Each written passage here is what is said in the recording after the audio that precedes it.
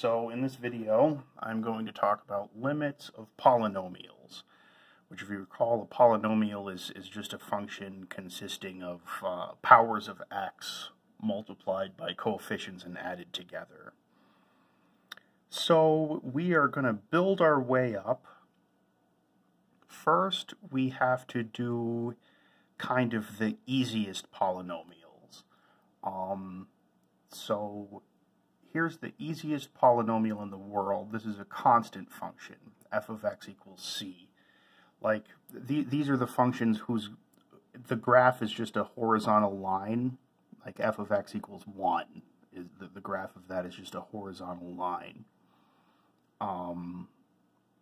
So assume we have such a function, then I'm going to claim something obvious, but in this class we prove a lot of things that are considered obvious because this is proofs. If we have a constant function, then what I'm claiming is the limit as x goes to a of that constant function is just c. This is like saying that the limit as x goes to a of 1 is 1. Like if you have a constant function, then whatever the limit is, just whatever the value of that constant is.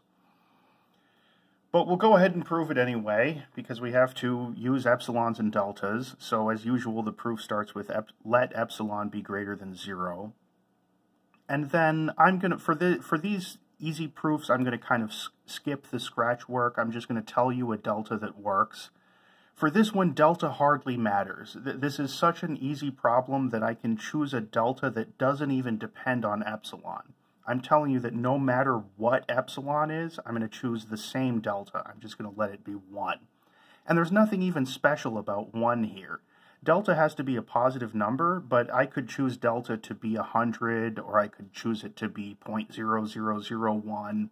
Any positive number would really work, because if you look at all I need to happen, I need this to imply that this is less than epsilon. But see, the thing is, for a constant function, this is always exactly 0. No matter what x is, that we're just doing c minus c. F of x is always c. So this is always 0. This is always going to be less than epsilon. We don't even really need to use this information. This number is always less than epsilon. That's why I was telling you that delta doesn't even matter. But for our purposes, we sort of needed to choose a delta, so I just chose something.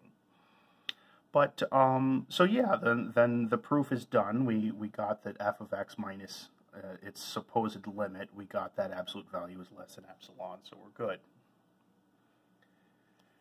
Now let me tell you about the second easiest limit. And this is another very simple polynomial. This is just x to the 1 power. So I'm just claiming that the limit as x goes to a of x is a, which it seems like a very obvious statement.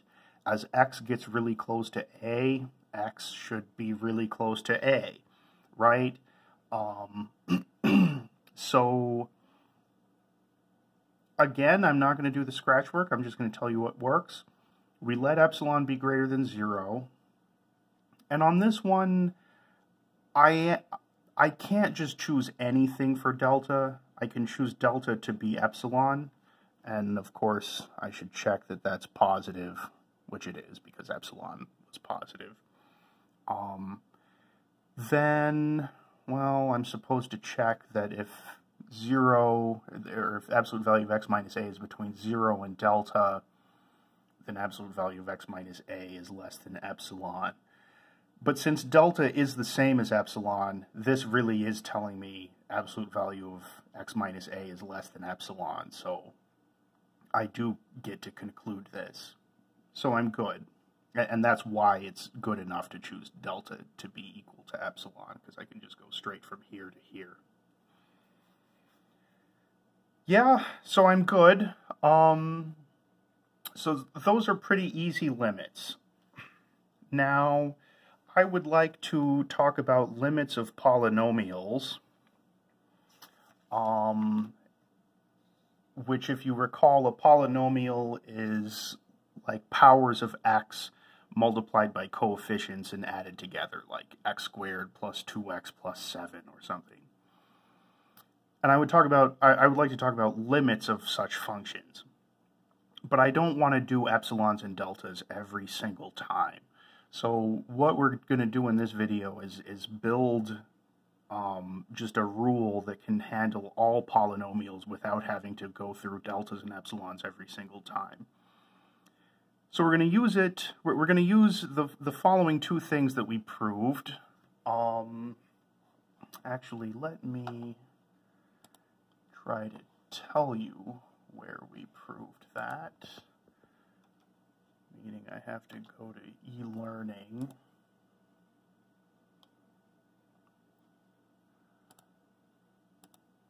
So which video did I prove that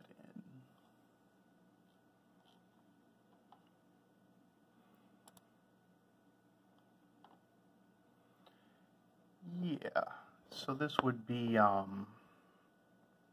like I think parts 4 and 5. So like here I'm proving that like the limit of f of x plus g of x is L1 plus L2. And then, yeah, here's proving that the limit of f of x times g of x is L1 times L2.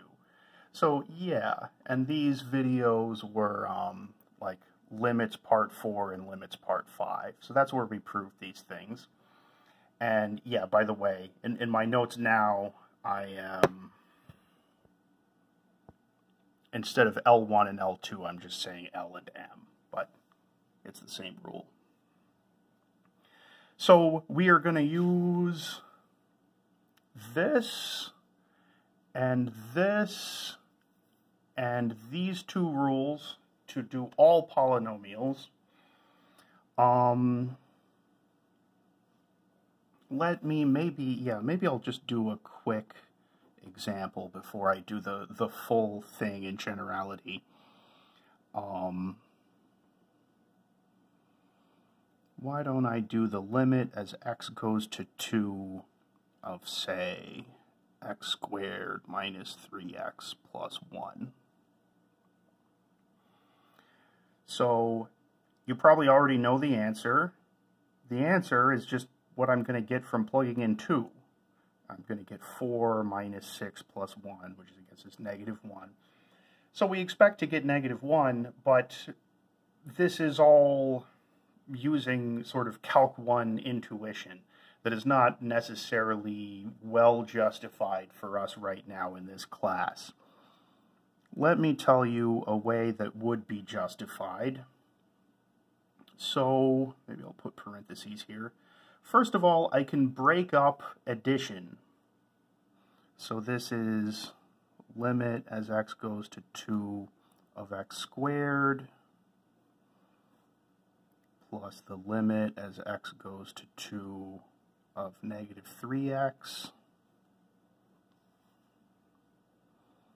plus the limit as x goes to 2 of 1. I'm using this rule, the fact that I can separately do the limit of this function plus the limit of this function and just add those together. That's what I'm doing. I have addition coming on, and I can just add the limit, whatever this limit is, plus whatever this limit is, plus whatever this limit is. I can do that. Now, I am going to break these things up even more, because what is x squared? X squared is just x times x.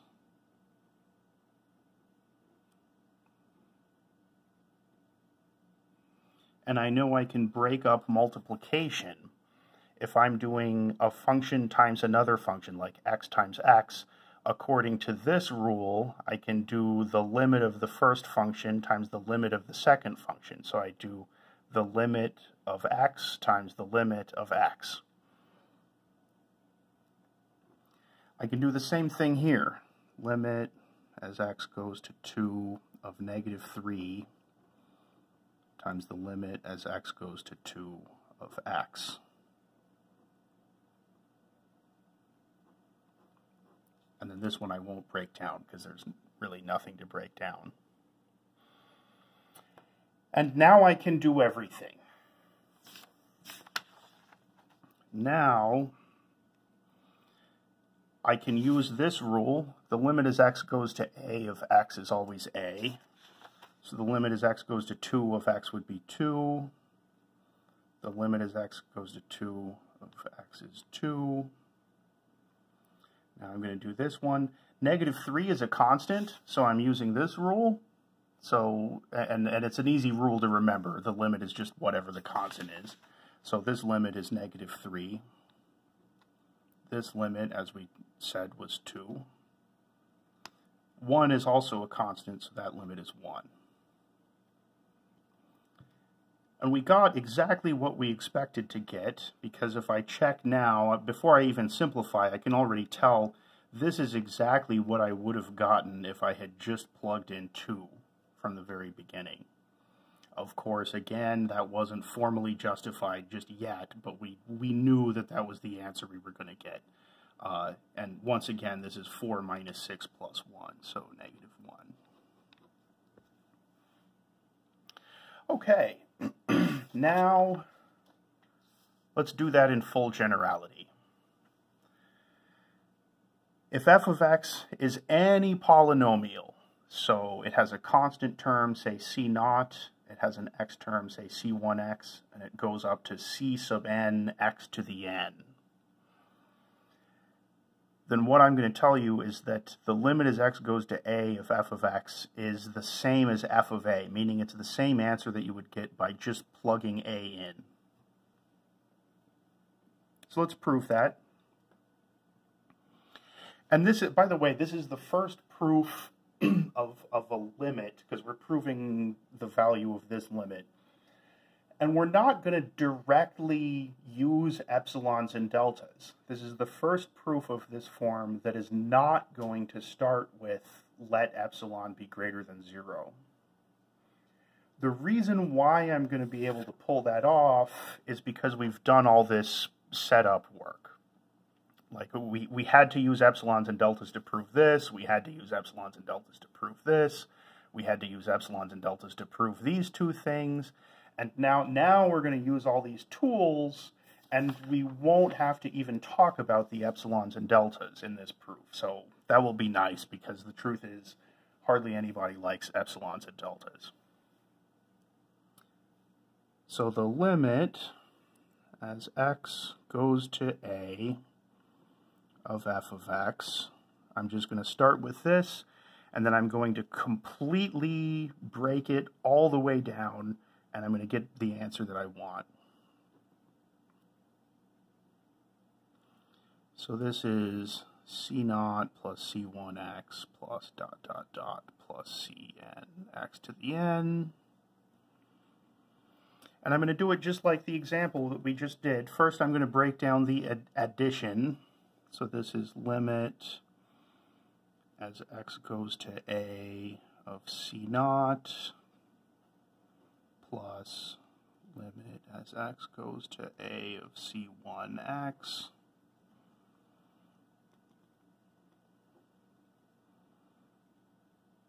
all the way to cn x to the n. And then I'm going to break down all multiplication. I guess this first one doesn't have any multiplication, but this one does.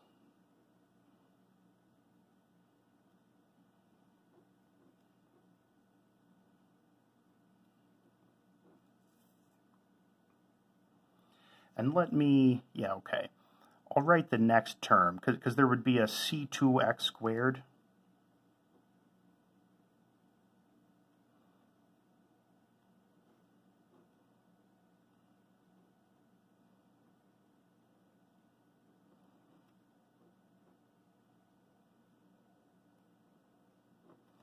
So c2x squared would get broken down like this. c2 times x, and I do the limit of each one separately. So I do the limit of c2, the limit of x, and then another limit of x. And I keep going until I hit the last one, which of course would be limit as x goes to a of Cn times the limit as x goes to a of x. Because this is x to the n, so that's like x times x times x, n times. So I would break that up. I have x times x times x, so I would do the limit of x times the limit of x times the limit of x. And there would be n of these, because this is x to the n. Right? And now I'm just using my rules. I know the limit of any constant is just that constant. So the limit of C0 is just C0. The limit of C1 is just C1. The limit of x as x goes to a is a. I can keep going. This would be C2. This is a and this is a, so I get a squared plus dot dot dot all the way to the last one. This one's a constant, so Cn. This one is x. The next one would be x. All these limits are x. Every single one of these is x. So I would get x, or sorry, let me say that again. All these limits are a. The limit as x goes to a of x is just a. So this one is a, the next one would be a. This is actually just a times a times a, n times. In other words, it's a to the n. And in the end, I was claiming that the limit that we get is the same as f of a. So let's check. Well, f of x would be this, so sure enough, f of a would be this. So that is f of a.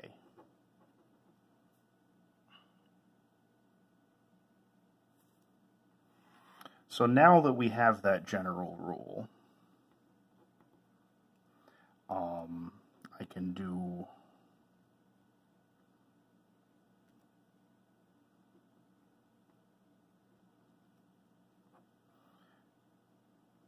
one like this much easier.